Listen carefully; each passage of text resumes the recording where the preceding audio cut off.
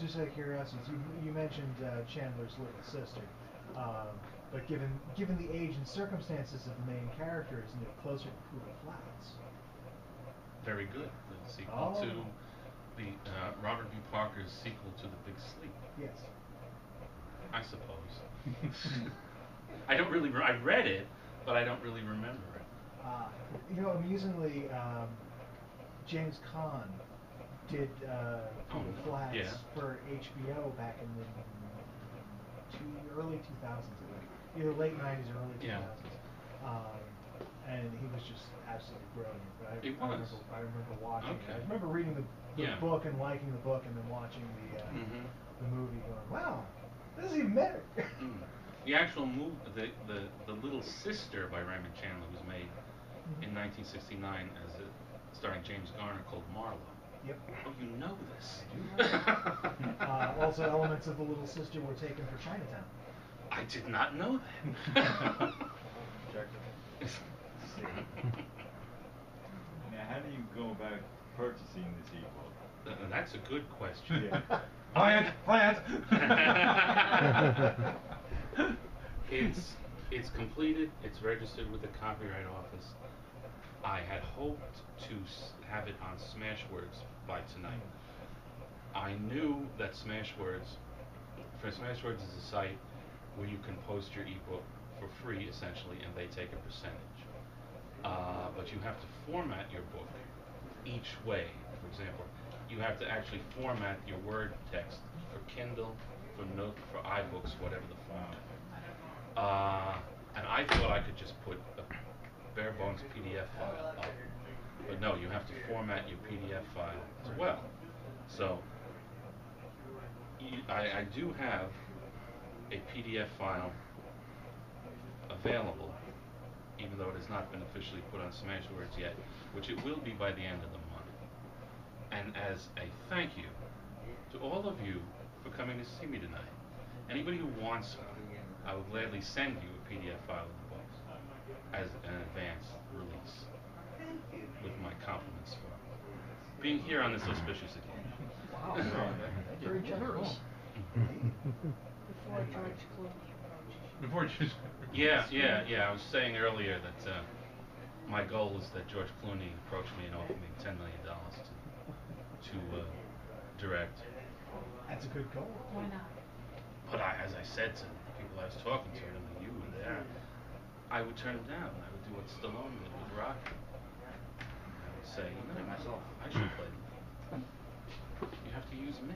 I want to do it. A lot of people have advised me that would be ill-advised. At this point in my life, given everything I've been through, to turn down that's some from Hollywood. Now getting optioned, you know all this. I'm talking directly to you, but you know all this stuff.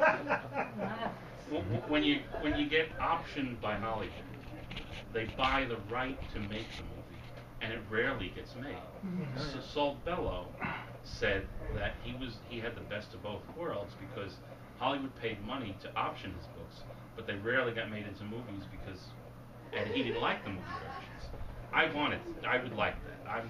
I think more cinematic. I think that, well, given my attention span is less than it was 10 years ago, and given that I think that our brains are being rewired in this MTV quick edits culture, I think something short and snappy would be better. For example, I tried reading the Thomas Hardy novel Return of the Native, and the whole first chapter describes the landscape. Now, whenever this was written in the late 19th or early 20th century, Late 19th. that was important, because not everybody knew what an English moor looked like, and the landscape played such an important part to the story. But now, we've all seen Hound of the Baskervilles. We know what a moor looks like. So a whole chapter describing it, I was going, get to this point, get to the story.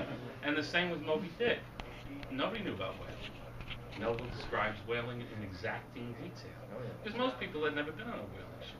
But now we've all seen. We can visualize it. We don't need to paint a word picture. Is that good or is that bad? maybe it's bad, but it is what it is. Tom Clancy did the same with all of the technical stuff. You know? I mean, it goes into the inner workings of this know, particular yeah, tank, yeah. and it's like, come on, it shoots and it kills people. That's all we need to know. Yeah, and it's We like played Command and Conquer. Let's get to the violence already. What's that from? You've never heard of Command and Conquer? It's a computer game where you build an army and you basically wipe out your enemy. So you basically you build tanks, you raise infantry, you march off into the other side of the map. Like your enemy's here, you're here, you move all your forces to the enemy and wipe them out. The last computer game I played was Missile Command. Wow. That's a classic. So They I'm updated not up and on it. ruined it. You Did know? they? Yeah. How do you ruin that game? I don't know. But that sounds very interesting. But no, I haven't heard You of have to manage resources, build a base, and raise an army. Wow. But there is a lot to be said for the pulp dictum of shooting the sheriff in the first chapter. Yeah. That's true. Another thing I realized after writing it, you can write a story in New York where you have crooked cops. It's a big city. Jersey City's relatively small. The police don't come off in the best light. And I lived there. The mayor doesn't come off in the best light either. Oh, new He mayor. lives there. So. Tell you from personal experience, it's been that way for a long time. Yeah, well, as a bow to, we had to turn our eyes sometimes. Oh, yeah? Yeah. Well, as a bow to, not political correctness, but I have the obligatory scene where our hero is warned off the case by the cops. Okay. So I have a sympathetic character who proves to be an ally as a black uniformed officer, and the evil guy is an Irish American guy. So that's my So where did I leave off? So through the process of writing this, I mean, obviously you had to walk around, set some scenery, figure out where you wanted certain scenes to take place. Did you have to rewrite the geography at all for any of the scenes? I did. It was necessary that, well, not really, but it was necessary that the villains live in a small brownstone, and they all lived in the same building for a specific reason. So I did alter. I described an area of the harbor where where it's more high rises than those type of buildings.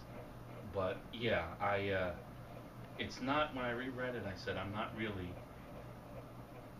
doing what Chandler did. I'm not really evoking Los Angeles in the 30s and 40s. I'm just kind of like wandering around. It's kind of like a Bob Hope movie. I'm just kind of walking around, like My Favorite Blonde or something. I'm kind of this wisecracking. The character is this wisecracking guy caught up in this adventure and manages to survive. Road to Marrakesh, huh? Yes, yeah. I'm possibly the road to Weehawken. Yeah. So you kept it all in basically one general area. One general area, and within a very short time frame, like a few days. Yeah, okay. Yeah. Yes.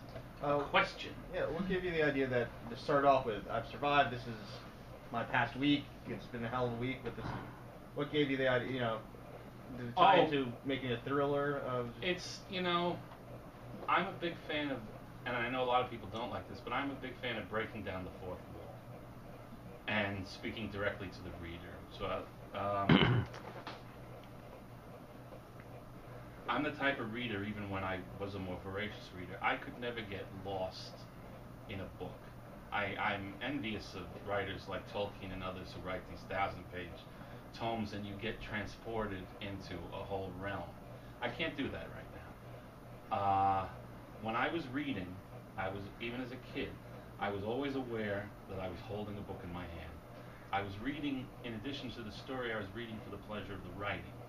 So noises on the street and everything, I didn't get immersed. I can get immersed in a movie, I can get transported in a movie, but I could never get transported in a book. So a running joke is that I know I'm writing a book and I know you're reading it. It's like Road to Morocco, when Bob Hope turns to the audience and says, "Don't worry, guys. I read the screenplay and we survived."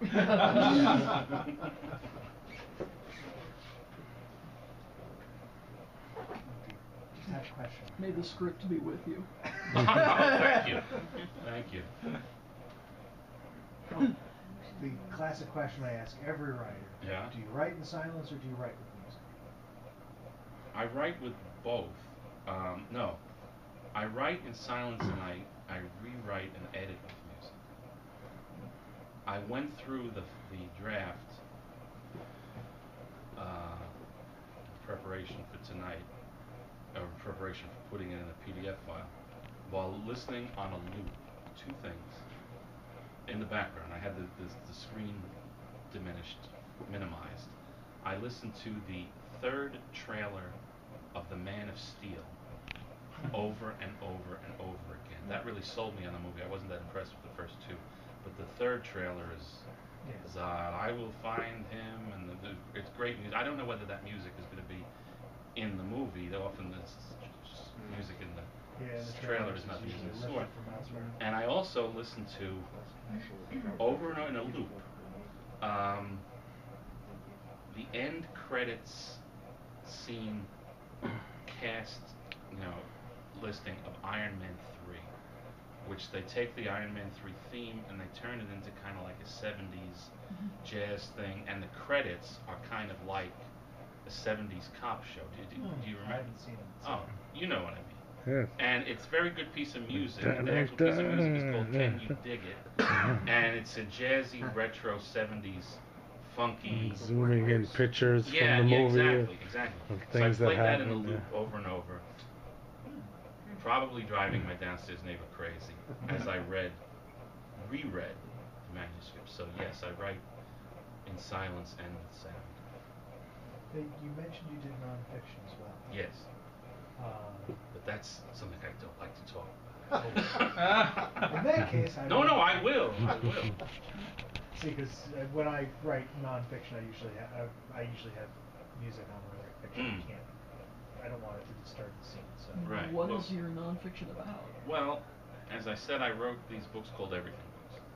It was work for hire, which is the lowest rung of a freelance writer. You get paid a flat fee to write 100,000 words in 3 months, and you do all the writing, research, and fact checking, and then you submit it to the publisher, and they edit by committee, and several months later you get back a box of 20 books with your name on it that so often bears a little resemblance to what you gave them.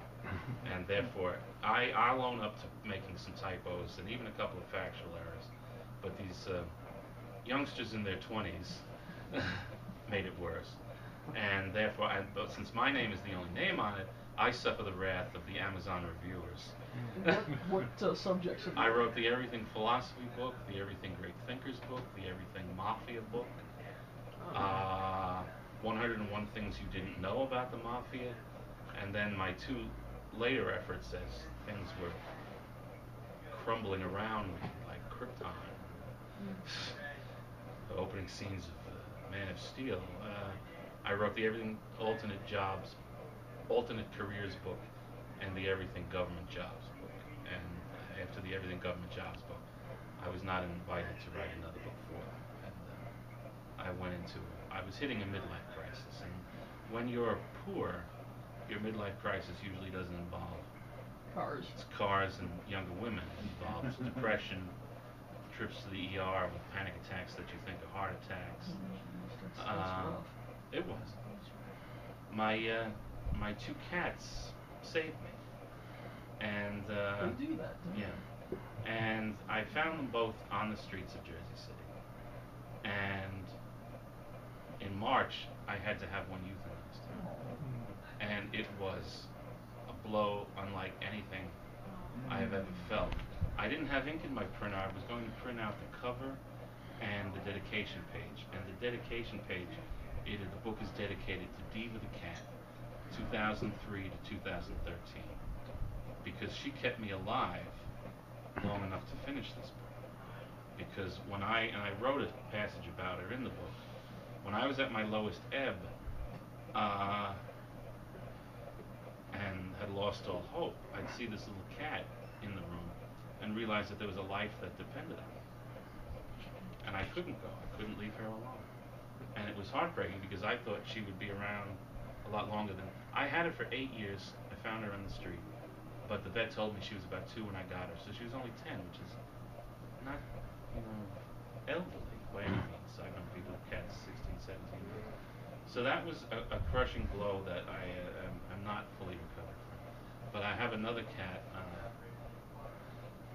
that my cameraman, my director, met today picking me up here. And I feed the strays in Jersey City. I always walk around with a couple of cans of food or dry food in my hand. And I like cats more than I like people. You must love the internet. Facebook, I mean. Nothing but kitties. Yeah. The internet is made of cats. What? I feel bad for introducing you to Facebook. Yes. Another addiction. You've known me for 40 years. No, you've longer than that. Longer than we both care to admit. Yeah. You've known me since 1971. No, you should join Facebook. That slowed down the writing process. Slows down everything. But if anybody comes back to me and says, I'm currently, collecting disability for valid reasons, if Social Security ever came to me and said hey, wait a minute, you just wrote a book. How many hours a week did you spend writing a book? I would count it to them. It's not how many hours a week, it's how many minutes a year. Yeah. Because I started writing this in like 2006 or so, and it's only 150 pages. Wow. So, but I believe that I cracked a significant psychological block. You've known me since I was writing a book in high school. Yes. And now I finally finished it.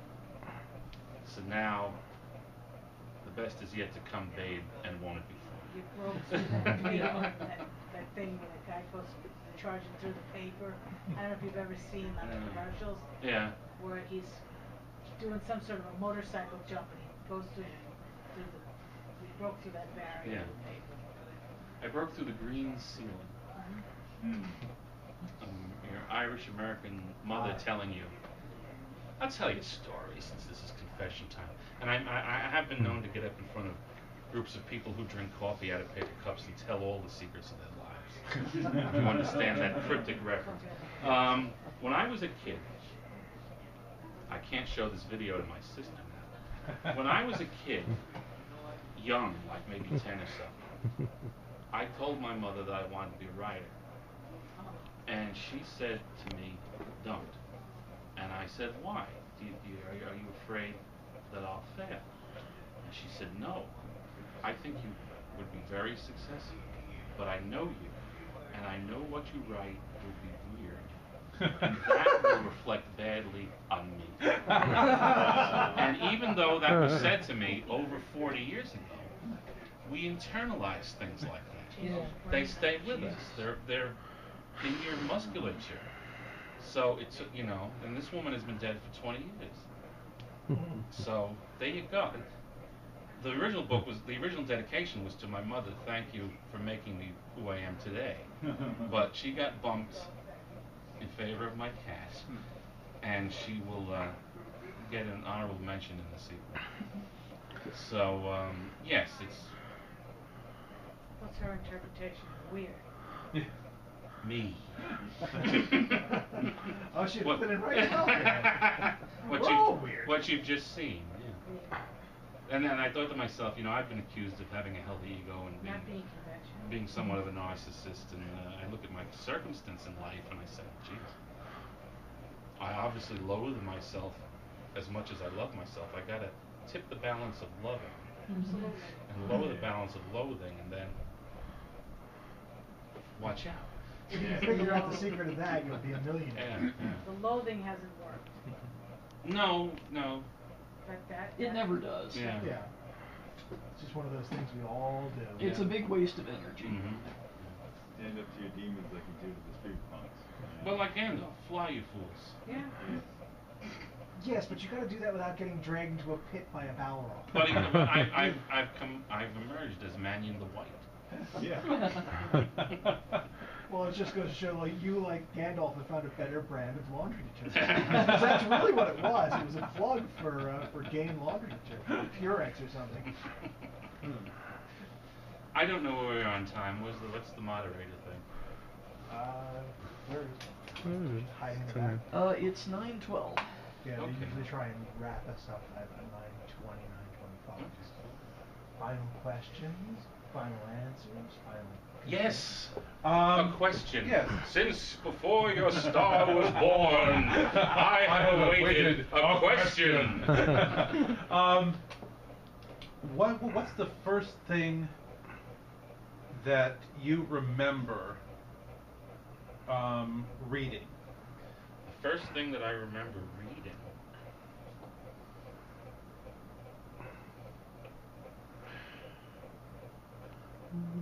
Well, Probably wasn't the first thing you read, but it was Yeah. the first thing that you remember that stayed with you. I wrote a short essay in second grade on Romeo and Juliet and denounced it as boring drivel. I don't blame you the same way. And it wasn't we had to pick a book. I chose that. So How was that received? it was received actually not bad. Yeah. That's good. After all, the teacher My probably considered sister the so and source. so. Yes, Was it? yeah. Wasn't it a non? As I get older and look back at my schooling, this gentleman and I went to the same high school.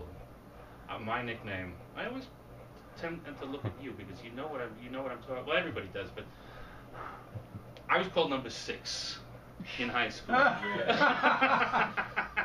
that one I don't know. The prisoner. The prisoner? Patrick McGowan and the president. I will I stumped candidly him. admit to not having seen the prison. I Oh saw my it. God! No. What? Get out!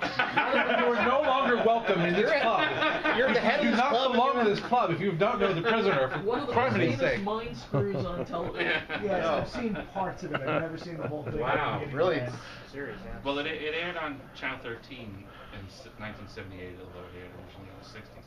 And we watched it, and I was nicknamed number 6, which I took as a compliment. Yeah. But actually, thinking about our high school, Tribute was pretty good. did you take philosophy with Father Maloney? I don't remember you in the class. Well, what I liked about you were in psychology with Father Coyne. Yes. In senior year, I took a lot of college level courses, and 2 priests taught psychology and philosophy.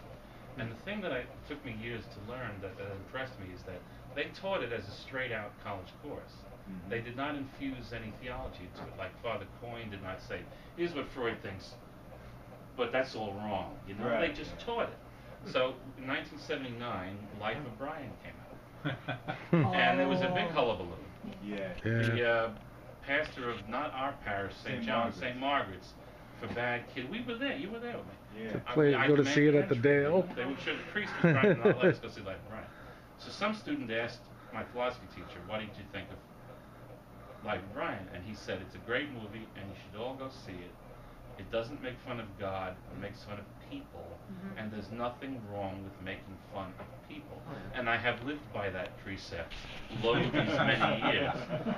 So that was actually very progressive for a Catholic school in 1979. Yeah. So, Especially since you reminded me of Mr. Baisley with the, remember the kid didn't have his shirt button on, it was unbuttoned, he had the tie pushed up. yeah. We had a dean of discipline. He Yeah. picked this kid up by the left hand off the floor, feet dangling, and belted him across the face. I remember with his that. Right. Wow. If I hadn't seen it myself, I would have sworn it was a total story. Yeah. But it was like, I was shocked. Yeah, that sounds familiar. Yeah. Especially after we came out of the same grammar school, and they were ultra-liberal Catholics. Yes, it was the post-Vatican II wolf in sheep's clothing, Yeah. kind of, were the new breed. Button-down shirts, no clerical collars. And Oh no, they had the clerical collars, but they were they fancied themselves quite hip. Jeez, no wonder Yeah. some Catholic school kids become atheists. Well, I'm not an atheist. I learned about spirituality not through 12 years of Catholic education, but going through alcoholism and recovery in the 90s, and I have a sense of spirituality. I could tell you lots of ghost stories. I believe this more things in heaven and earth ratio, since you like my Hamlet references, but not necessarily, no, not the way the big three monotheistic religions put it forth. But I think there's other forces at work, but I don't presume to know what they are. It's incomprehensible to the mind of man. We'll all find out soon enough, and I'm in no hurry. Yeah. Exactly. The information's unavailable to you. Yeah. As I like to say. Access denied. And Locked file. File 404. Page not found. I like to jokingly say that the creator can get on with the business of managing the universe so long as he lets me manage my life. Mm-hmm. The Almighty is AFK. Ah. The Almighty is who? Young man? AFK, away from keyboard. Yeah. I sometimes wonder if the universe isn't headcack. Sheldor AFK. Well, I don't even know what that means. Problem exists We're between a old. keyboard and chair. He's what? It's an IT term. The problem exists between a keyboard and chair. Or picnic. Problem in chair, not in computer. Yes. Okay. I used to play Missile Command and Joust. Joust. The ostriches. Great kid. Wow, Missile Command changed my life. That's how, remember Sue? You want this to turn into Falcon Crest? You know, I don't remember the story.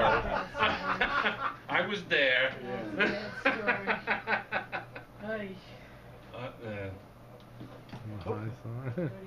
I was going to say, I think they just blinked the lights. I think so, yeah. Okay. Last call. Anybody who wants to give, I don't know how we can work this, but you can like the Little Sister page on Facebook, and I'll send you the PDF through the Facebooks and turn it on. If you're not on Facebook, and you shouldn't be, because it's a very silly place. It's like Camelot. That's right. That's what I will. On second thought, let's not go there. It's a silly thing. Send me an email rather than collecting all of your emails. JamesMannion@AOL.com, or become my Facebook friend, and I will send you a PDF file of the book in advance of its publication as a thank you for it. Now, how can we promote the book? Ebooks is, it's so new. They say one of the best ways is the old commercial. You tell your friends, and they'll tell two friends, and so on and so on and so on and so on.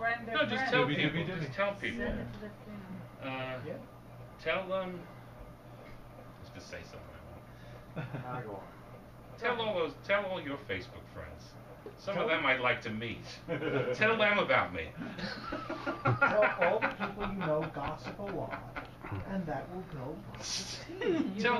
Tell the librarians about me. Yeah. Well, right here. You go.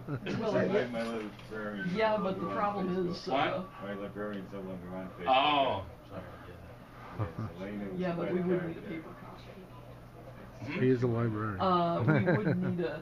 We would need a paper copy. I don't know that I would have any. I don't know how Overdrive chooses its books. Overdrive is the ebook provider for the Bergen County Cooperative Library really? System. Okay.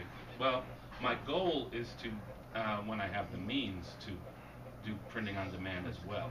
Okay.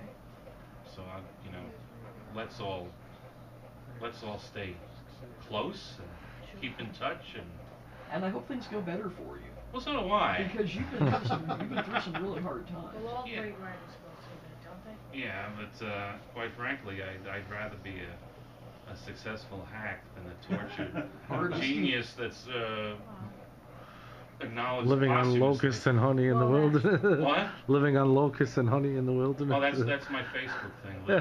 I don't put any personal information, although I've just revealed my soul to you here. And I'm going to put this on Facebook and YouTube, so with your permission. That's really But my Facebook location is currently a mad hermit living on locusts and wild honey in the wilderness. But like John the Baptist, I have come out of the wilderness to address. In this Old Testament journey. You can begin gathering cicadas. I hear they're I hear it. tasty. Yeah, Well, people do eat them. Yes, roasted. Although they said that they were predicting something like some trillion Yeah, like a plague. cicadas, and they said it's been kind of underwhelming this year. Mm-hmm. You know, the 17-year thing is Yeah. supposed to be this, and it was kind of underwhelmed. Well, they should should have start plenty of taxing. locusts. I'll tell Yeah. you, the locusts have been hit pretty hard by groundwater pollution. Okay. Good. Well, that means us too. Not good. Obviously, but it's Not good short-term procedure. solution. Not good, because locusts are completely harmless. Yeah. And other creatures eat them. Right. Yes. So They're they, quite delicious. Yeah, so they are. 100% protein. 100%. So they are the, maggots. It's a food source for other Olive animals oil, that aren't you know. gonna especially have birds. Yep. Little olive oil, a little garlic. Which of course, you know, has been being eaten by all the stray cats. So. Well, it's the circle of life. Yeah, it Yes, is. which Cats we gotta completely eat. destroyed by Rats over spreading there. cats all over the You didn't place. get rats. Been run over The by most that. aggressive, the second most aggressive species on Earth. Cats? Yep. First Yeah, both cats being kill humans. Us. My Well, cats are you can't- indoors. you so can't no. Was blame a cats for acting myth like about cats. the No, I know. bubonic plague in I don't cats. at all. Don't get me wrong. I'm not And To blaming get the besides- cats to get the rats. It was the hysterical extermination of cats during the Middle Ages Oh yeah. that That increased the caused- rodent yes. population. Yes. You Plague, yeah. answer you answer you answer my sentences. I complete you. Besides, I'm sure you'd much Checklist. rather have. I'm sure you'd much rather have feral cats around the dumpsters than rats. Oh yes, absolutely. Don't get me wrong. I'm not complaining about the cat population. I'm just pointing out. It looks like As the someone pointed out, if cats en masse develop a taste for human flesh, they have the capacity to wipe out the entire species in 30 years. So, Well, the problem is they're too small for that. Well, don't put it past them. They do kill for pleasure. Next. Cats who develop neck technology. I know that I have a theory. If a dog became the size of a bear, it probably would not kill its master. No. I have no doubt that if my cat became the size of a tiger, it might. The one I have now, not the one that passed Well, away. if I hit my dish now. You know what that means? If the cat became the size of a tiger, it might not recognize you because it's used to you being bigger. Yeah. Also, if it does recognize you, it would likely still be under the impression that you're bigger because it's used to you being bigger. Thank you. I feel wanna- so much better. Hey, you want to test that hypothesis? Of course, when it goes to sit in your lap, you might get crushed. Yeah. So that could be a problem. And on that note. Yes. Thank you all. It was a pleasure. Thank you. Oh, no. That's the Thank you.